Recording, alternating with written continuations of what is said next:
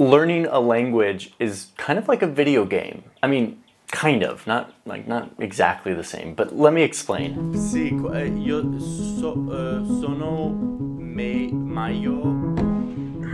I'm not a big gamer.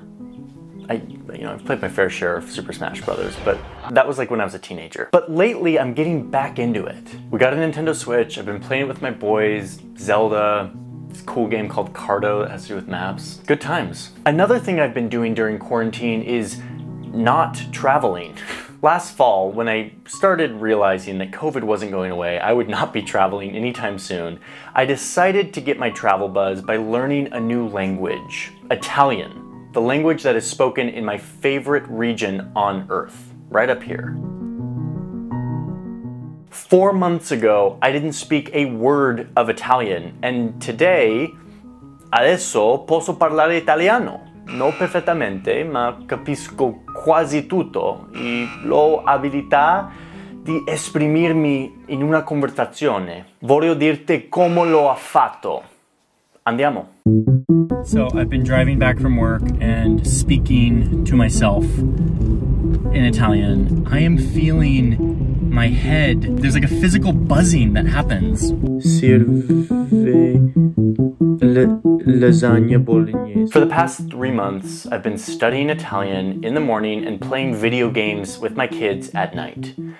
I recently started to realize how some of the major lessons from video games can be applied to learning a new language, and to do so in a much more efficient way than was taught to us in school.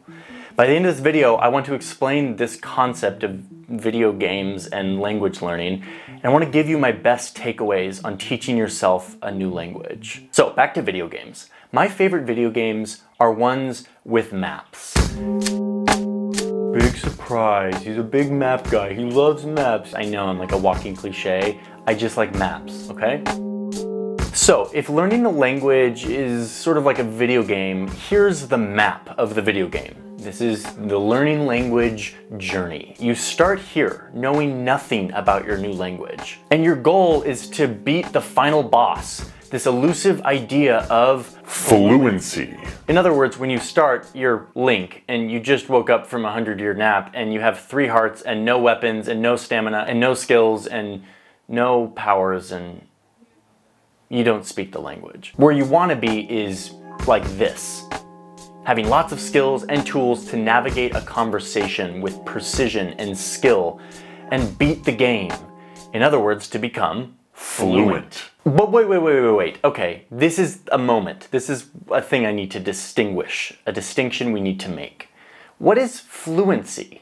What does that even mean? I'll turn the question on you gamers out there. What does it mean to beat a video game? One person will tell you that beating a video game means just beating the main storyline, beating the main boss, Ganon, Bowser, whatever. I can already feel some of you shaking your heads because there are lots of you out there that say, no, beating a video game means beating everything, all of the challenges, all of the little things like beating the shrines and getting all the Korok seeds and all the other things that have nothing to do with the main storyline. You have to beat them all or you haven't beaten the game. Okay, so here's where the connection between language learning and the video game concept comes together. When you're learning a language in language school or most formal programs, the map looks like this.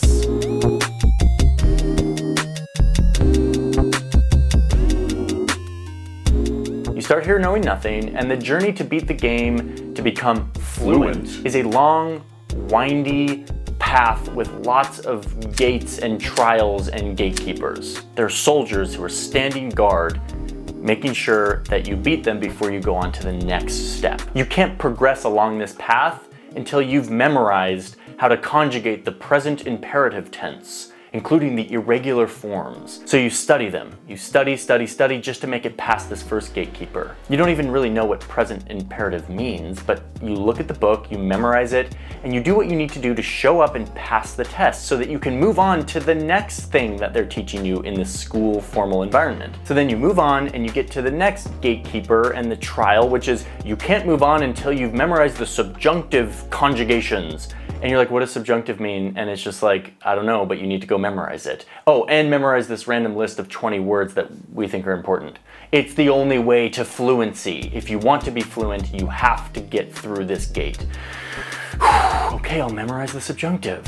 You keep going on your journey, passing the gatekeepers, memorizing the concepts that are in the book that the teacher is telling you. And the idea here is that if you beat all of these gatekeepers and you memorize all these rules, you make it to the final level and you beat the final boss, and then you are fluent. The problem is, this isn't a fun video game.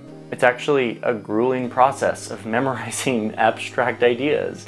So people don't actually beat the video game very often. They usually give up around here and they say, F it, and they throw in the towel and they feel like language learning is just not for them. Meanwhile, some of us beat the game. Like, I actually beat the game. In college, I got a minor in French. Like, a minor. Like, I studied French through all of the levels in college to get a minor. I beat this game. And I finally beat the final boss. I got here to the end of the map. And I had all the conjugations, the direct object pronouns, the past conditional and auxiliary verbs, and all of it. And then I go to Paris and I go to order a baguette and I realize that I literally don't know how to order a baguette in Paris, even though I have a minor in French. There is nothing more disappointing than that.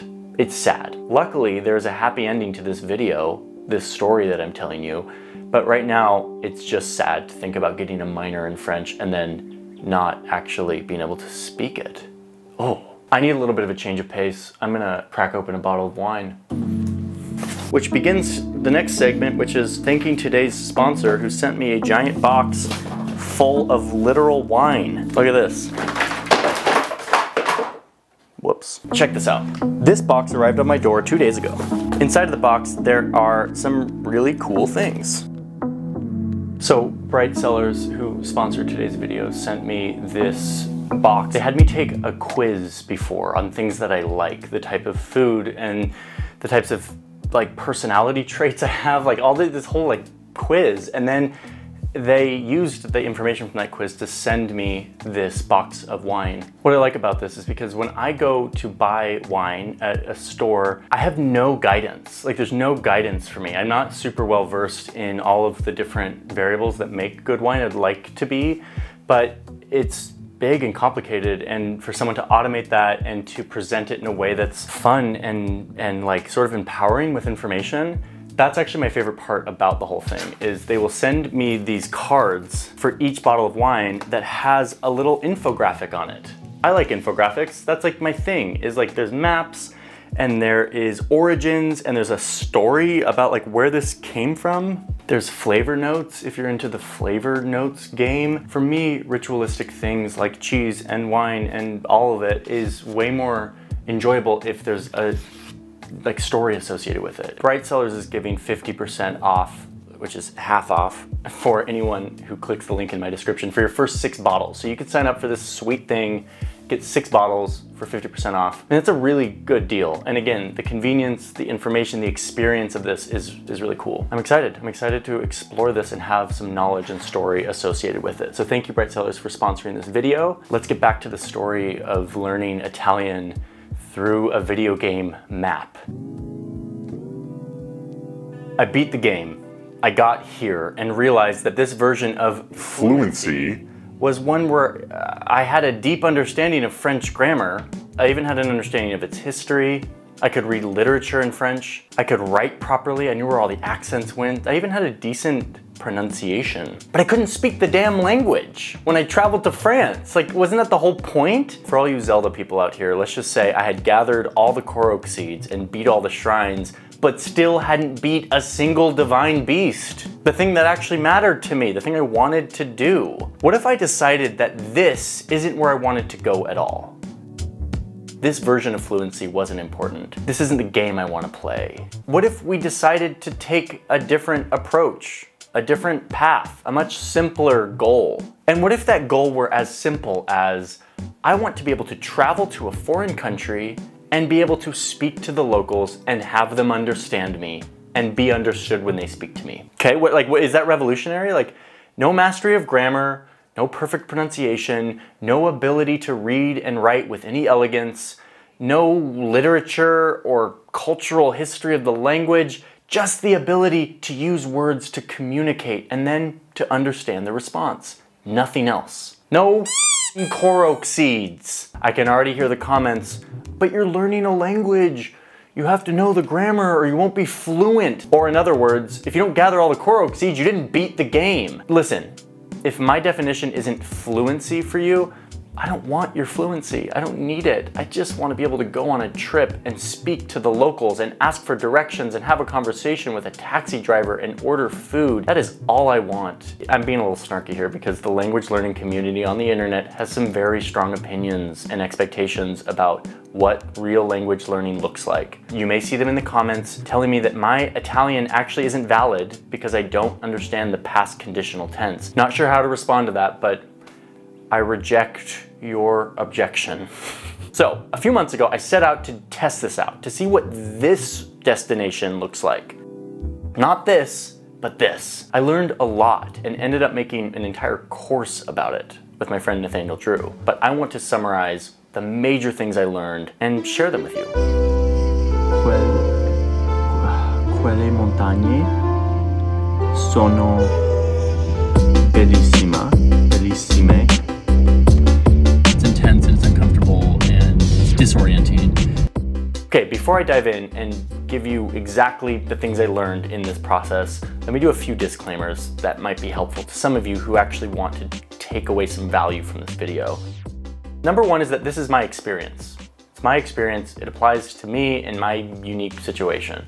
It worked well, and it may work for you, and it may not work for you, but don't see this as like a plug and chug formula. That is not what this is. This is my perspective and my experience. Number two, I want it to be clear that I spoke literally zero Italian in like October of last year. I am fluent in Spanish, which is a Romance language, which is like a cousin to Italian, and I did study French in college, as I've mentioned 57 times. So I had some advantage, but the reality is I knew zero Italian. I could say things like ciao, and like that was it. Però adesso parlo non molto bene, ma posso avere una conversazione con qualcuno. Posso parlare del passato e il futuro, posso esprimermi i miei sentimenti e idee astratte.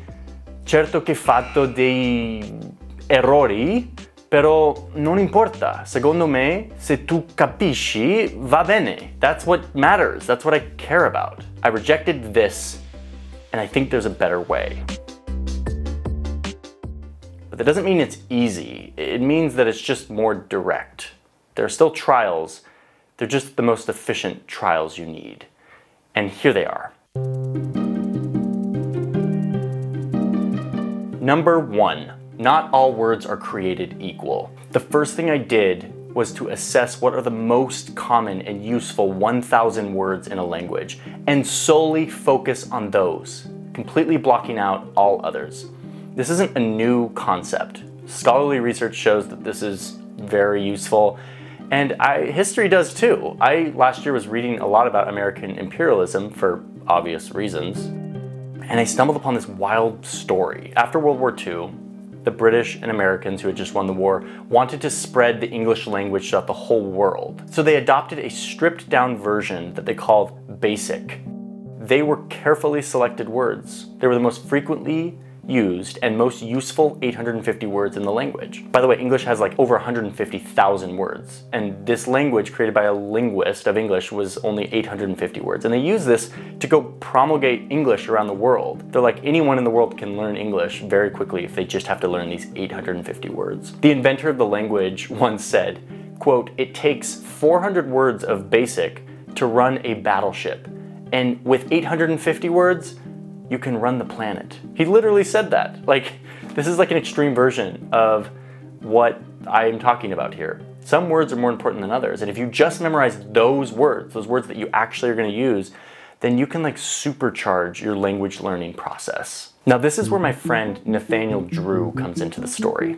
Nathaniel is a guy who loves languages like I do, and he also believes in this more direct path. So he's challenged himself to learn as much of a new language as quickly as he possibly can, all on his own. By the way, much to the chagrin of language learning internet communities who love to say that people are learning languages the wrong way because it doesn't fit their model. In doing so, Nathaniel realized the same thing the British and American governments realized in like the 40s, that if you just prioritize the most vital words, the ones that you actually use, you can rapidly acquire a language if you block out all other words and only focus on the most important. Nathaniel had made a list of what he deemed to be some of the most important words for his life and for just everyday communication. He gave me that list and I added to it. I did a bunch of research on the data of most frequently used words and I put it together into a list of 1,000 words that I think are the startup kit, the most important words you need to memorize. The ingredients, the building blocks of a language. This is the first step. Before you do anything else,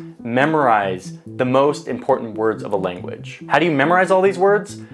I'm not gonna go into it right now. I have this box that I use that has all my words, and in the course that we made, I go into exactly how this thing works. It's based on all the psychology that forces these words into your long-term memory. The point is, memorize the most vital, frequently used words first, and your life will be a lot easier in learning this language. I saw this, okay? Like just recently. Like I went from knowing 0 words in Italian to within the first week knowing 200 words of Italian. You can't speak super well with just 200 words and no grammar, but you can certainly start to express yourself. Quelle montagne sono bellissime. I kept memorizing and soon I had like 500 words. And you won't believe what 500 words can do for your ability to communicate. Okay, this gets to the second trial on our video game adventure, which is start talking early. Language isn't math. In math, there are laws. If you break those laws, your equation won't work. You literally get the wrong answer. There are wrong answers and right answers in math. If my 4-year-old son says 2 + 2 = 22, I will say, no son, that's wrong. 2 + 2 = 4. But if my son says, yesterday I eated an apple, I wouldn't say, no son, yesterday you ate an apple. Get it right next time. No, I wouldn't say that. The kid said words, I understood them, and it worked. That's language. It isn't math. It's an expressive part of our human experience that is very intuitive and very flexible and messy, like human culture and relationships. It is not math. When we approach language like this, we make language feel like math. Like if we don't get the conjugations correct, it'll be like we're saying 2 + 2 = 22. And you'll be totally wrong, and no one will understand you. And all that does is make you nervous and averse to actually speaking in real time. But watch this. I'm about to show you me speaking Italian a month and a half, 6 weeks after studying it, going from 0 words to a few hundred words and trying to speak it. Speaking with a native in Italy over Skype. And spoiler alert for those Italian speakers, my grammar is horrible. In questo momento, il lavoro non ha finito ancora.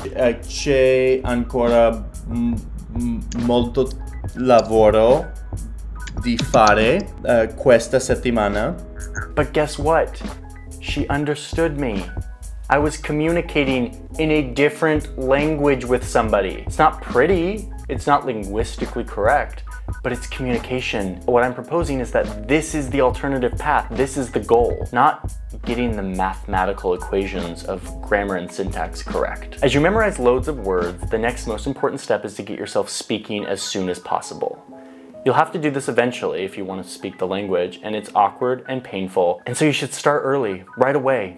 On week 1 of learning the language, you should get on one of these services and start communicating with a native speaker. And now I'm about to say something that actually pains me, which is after 2 months of this, just memorizing tons of words and having weekly Skype conversations with a native Italian, I was speaking better Italian more fluently than I was French. I eclipsed my French capabilities from a verbal standpoint, not from a grammar standpoint, but from a verbal, expressive standpoint after 2 months compared to 4 years of work. I'm not saying I was fluent after 2 months. I'm just saying that my experience after 2 months was stronger than my 4 years of college French. That's like actually sad for me in some ways, because there's so much time of me learning French and it just, there's a better way. In the course that I mentioned, I go into a deep dive on all the types of activities that I do in one of these sessions with a native speaker that helps make it useful, but I'm not gonna go into that right now. Okay, gate number 3. You gotta make this fun. Another major thing missing from this model is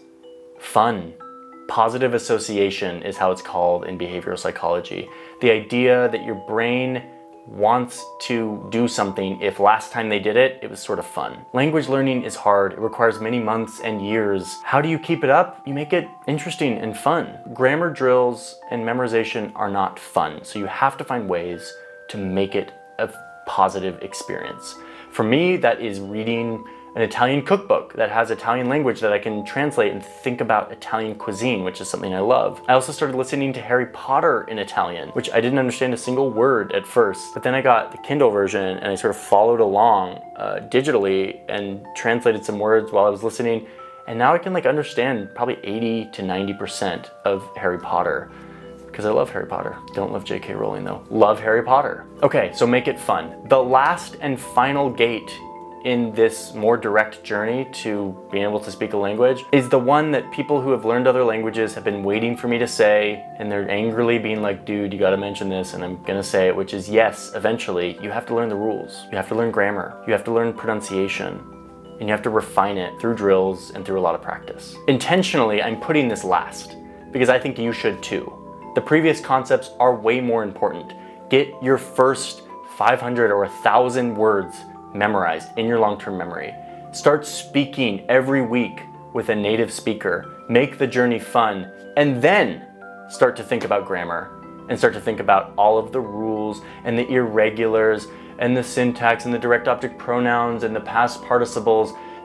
You can do that after maybe 2-3 months of like being in the trenches. The best part about this is that by that time you'll be in a place where you can communicate basic ideas, so that when you do look at the grammar, it actually fits into the context that you've intuitively developed of expression. It won't just be like in a vacuum of memorizing arbitrary rules. It'll actually apply to something.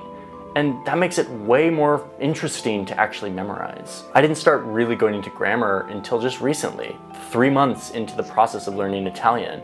And it makes a lot more sense. Okay, so that is what I've learned about learning another language. It's like a video game. You don't need to gather all the Korok seeds to beat the game. You don't. Some people think you do. I'm not gonna listen to those people. For me, to beat the game, you just need to be able to talk and be understood. This is my experience. This is my version of it. And again, in the course, I go deeper into exactly how this goes down. The course that me and Nathaniel did is like 3.5 hours of like nitty-gritty techniques and all of this stuff. But the message is what I've told you here, which is that there's a better way to learn languages than the way we learned it in school. I will be studying Italian for years. But the beautiful thing is, next time I go to Italy, which who knows when that's gonna be, but at some point I'll go to Italy, I'll show up to a cafe and I'll be able to speak. I'll be able to talk and be understood. And that's what matters to me.